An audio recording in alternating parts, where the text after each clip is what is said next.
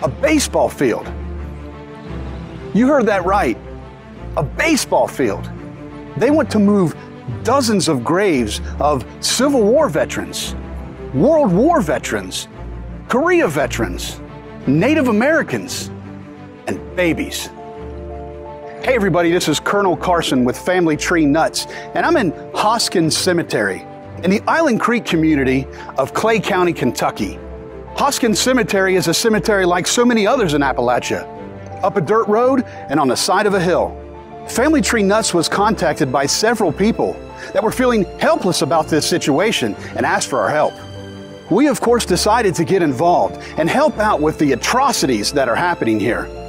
By the way, if you like these types of videos, make sure you subscribe to our YouTube channel and click that little bell so you get notifications as to when we post new videos. The cemetery sits on land that is owned by the Clay County Board of Education. It overlooks the football field of Clay County High School. We are told that the high school does not have their own baseball field, and the team currently plays at a local park. The families of those buried here first learned about the situation in a notice that was published in the local newspaper, the Manchester Enterprise. It stated that the Clay County Board of Education intends to petition the Clay County Fiscal Court for permission to relocate the graves to another cemetery called the Manchester Memorial Gardens. The petition is to be filed 60 days from the publication of this notice. You can see these little flags all over the cemetery, and it's obvious that a survey has been made. Many of the families are outraged. They say the thing that makes them most angry is how everything's just so hush-hush. They say they have contacted the school board, but they continue to get the runaround. And there's been a few school board employees that have insisted on remaining nameless, that have said that they heard that the intention of the land is to build a baseball field, or maybe even a parking lot. But either way, it's supposed to be used for athletic facilities. They want to remove the final resting place of so many ancestors for a baseball field. Is there not any other place to put a baseball field somewhere here in this community?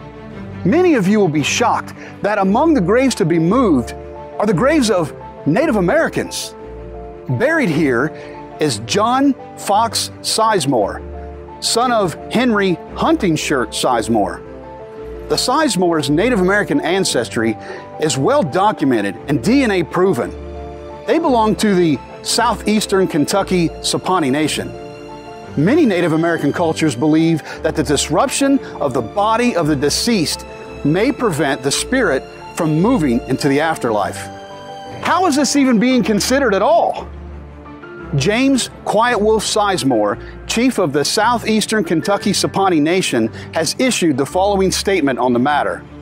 To whom it concerns, I am letting everyone know of my objection to the plans of removing the buried at Hoskins Cemetery Graveyard in the Island Creek community in Clay County, Kentucky. The Sizemores have been proven without a doubt that they are Native American Indians by both DNA tests and other records. The removal of these people will result in the desecration of sacred Native American Indian burial grounds prohibited by federal and state law.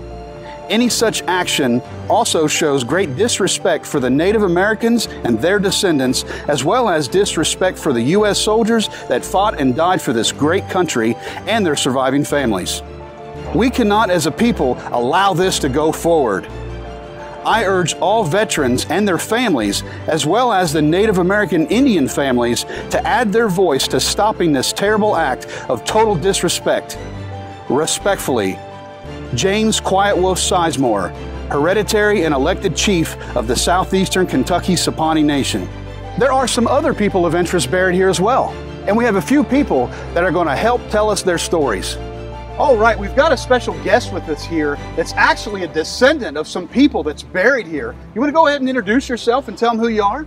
My name is Gordon Miller, and my grandfather, John Asher, and Winnie Asher, they're my great-grandfather and mother, they're buried here.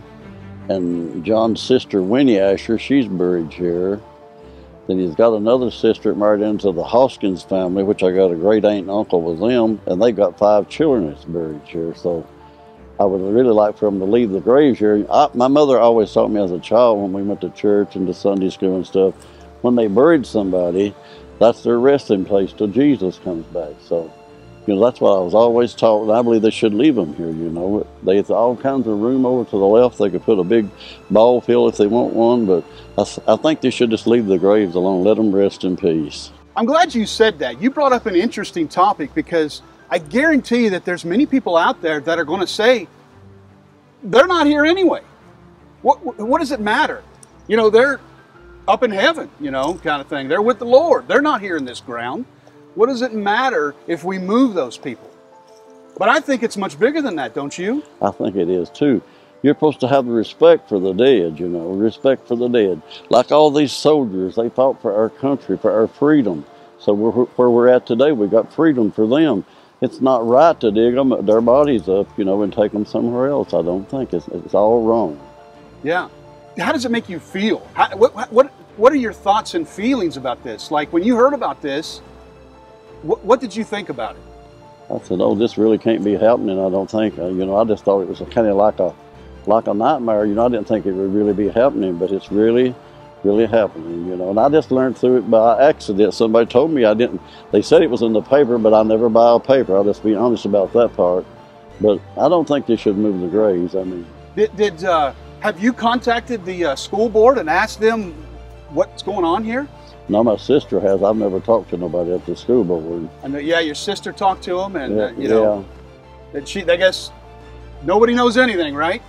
Oh, they kind of give her a rough way to go on the phone for a little bit, but other than that, that's all I know about it. So, I mean, there's obviously something going on with all these flags and stuff. Oh like yeah, that, they got them all flagged off and they're surveyed. Looks like they're getting ready to remove all these bones and stuff in the ground. They're going to remove them. They've each got a number and they've got a name that's on there of the grave that's on there. So it's obviously happening. So, Mr. Miller, who are these people that are right here? That John Asher, that's my grandpa's brother. Your uncle? He's my great-grandfather. And Winnie, she's my great-grandmother. Who were these people? They're not just a name and a date. No, I can remember. These are people. Tell me about them just a little bit. Well, see, John was he was buried before I was born, but Winnie, I was born in 1953, and she died in 58, and I can remember her being at my mother's and stuff when I was a small child. A few times, it's kind of like a dream, but I do remember the old woman and stuff. Right. And she was my grandmother, and I love her, you know. And somewhere, someplace, many of us believe that somewhere, someplace, they're hoping that you fight for them. Yeah. They're hoping that you fight for their final resting. Yeah. They chose to be buried here for a reason, not somewhere else. That's right. You got to stand up for what's right. Well, Mr. Miller, thank you for coming on here and being with us. Is there anything else you'd like to say? That's about it, and I appreciate you. Yes, sir. Thank you. We appreciate it. All right, our next guest here has some wide information about some people that are of great importance to this cemetery. Do you want to tell them who you are? Angela Hacker, native of Clay County, Kentucky. Okay, native, and you've got people that are buried here as well. Yes. Kind of thing. And you're one of the folks that reached out, and you know some great stories about these people. Who are we at the gravesite of? This is the grave of my distant cousin, Robert Burns. He passed away in May 1897. He is the son of Andrew Jackson Burns and Nancy Baker Burns. An interesting fact note about him, his brother was Reverend Hugh Burns, who was the father of a well-known man by the name of James Anderson Burns, who was the founder of Oneida Baptist Institute. Oneida Baptist, yeah, that's OBI. very popular. Tell us, what is Oneida Baptist? The people watching don't have any idea what that is, but... It began as a small school. He wanted to stop the feuding in Clay County, so he'd like to start a school. They don't have any feuds here in Clay County. Not anymore. Not anymore. But they never had any though at all, right? Yes, in years past. yeah. I think there's a few famous ones that we're familiar with. And he began the Oneida Baptist Institute, which is still a school today. Yeah, I think they bring kids from all over the world. Absolutely, global. All over the world to go to school, and it's right here in Clay County? Yes, in the Oneida area. Okay, so his father was one of the people that helped start that, is what you're saying? No, his nephew. His nephew, okay. Yes, his nephew was the founder, James Anderson Burns. Interesting. And do we know about his military service? Civil War. 14th Kentucky Cavalry. Yeah, well, we definitely need to honor his memory for sure. So we're going to go to the next grave, I guess, right? Okay. So Angela, where are we at now? This is the grave of Mr. Cash Sizemore, who is a son of John Fox Sizemore and Martha Burns Sizemore. Cash was the husband of my grandmother's sister, Myrtle Davidson Sizemore Bowling. Okay. He was actually murdered here in Clay County in July 1937. Wow, he was murdered. Why was he murdered? That was during the Great Depression, 1937. Yes. Family legend, family story has it that it was over a gambling bet about the weight of a pig. Pigs and gambling, right? Mm-hmm. We find that in so many mountain stories, you know. It's, you do? Some back gambling or pigs or... Namely the Hatfields and McCoys. Yeah. That was one of the... Or a woman. Yeah. You know, or all of three, you know, yes. kind of thing. But so he was murdered. Now he actually he's a Sizemore. Who were the Sizemores? The Sizemores descend from George Avile Sizemore and Agnes Shepherd Sizemore.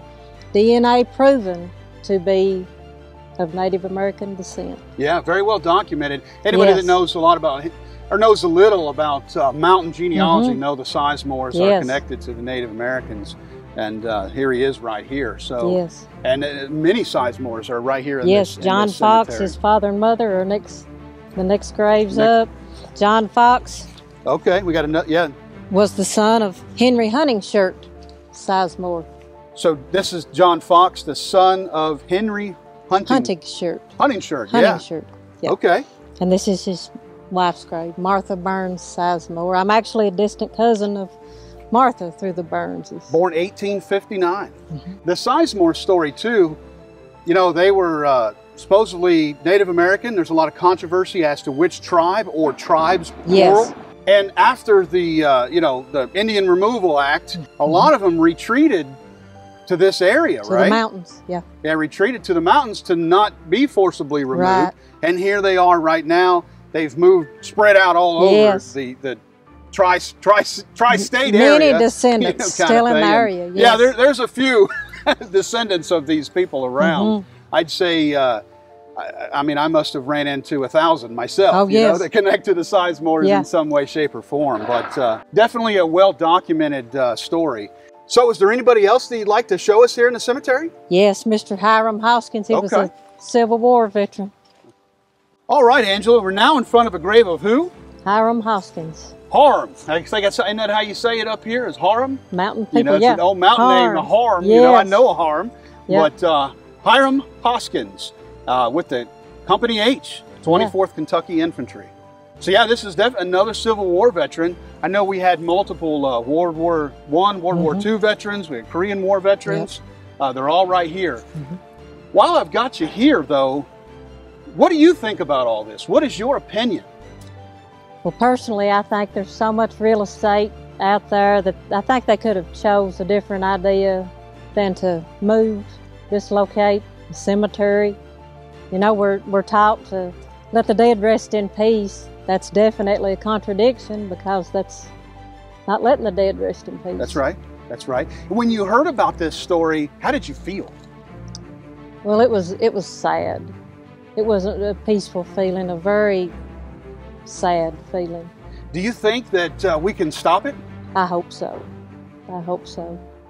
I mean, you know, there's got to be another way. Yes, right? Kind of yes. thing like there that. has to be a better idea somewhere. Right. I mean, you've got people that are here. Well, as a matter of fact, this is Hoskins, and this is Hoskins Cemetery right here. So I think there's people that are buried here for over 100 years. Yes. Mahala Hoskins Lewis, she was buried over there's her grave. She was buried in 1893. 1893. How about that? She's the oldest known marked grave. 1893. And yeah, there's several different stones and things like any other cemetery we find in Appalachia, but 1893. And how many people are actually buried here? That I have photographed that I know, 78. And you have photographed each gravestone that's here and documented that. And where can people find that? On Find a Grave. They're all on there now. You put them on Find a Grave. Excellent. This is a great documentation. Yes. You know, God forbid that this does get removed. And I did put them on my social media, made it public that they are visible. Wonderful. So if you're looking for people that were buried here, we've got it documented here for you. Yes. And I feel like we've done a great thing with that too. Yes. So, is there anything else you'd like to tell the people before we sign off? Oh, I think we've pretty well covered everything. Let's walk over here real quick. I wanted to pan over to this real fast.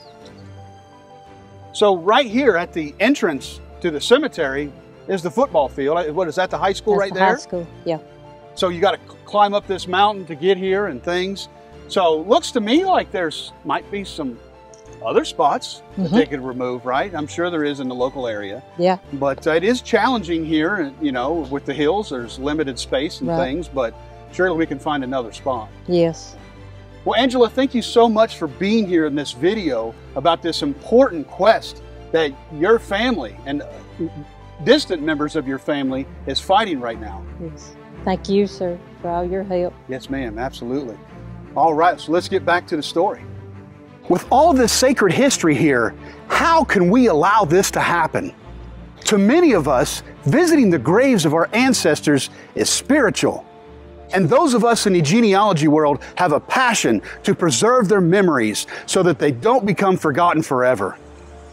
We owe it to them. What is your opinion about this crazy situation?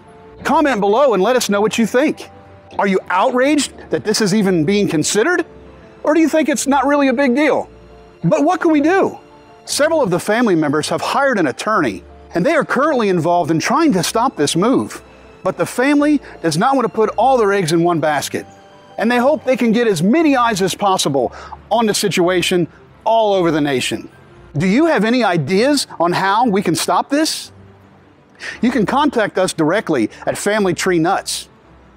We'd like to thank you in advance for any input that you might have. As we close, we will scroll through the names of every soul that is buried here on top of this hill. They or their family chose for them to have this as their final resting place right here on the side of this hill.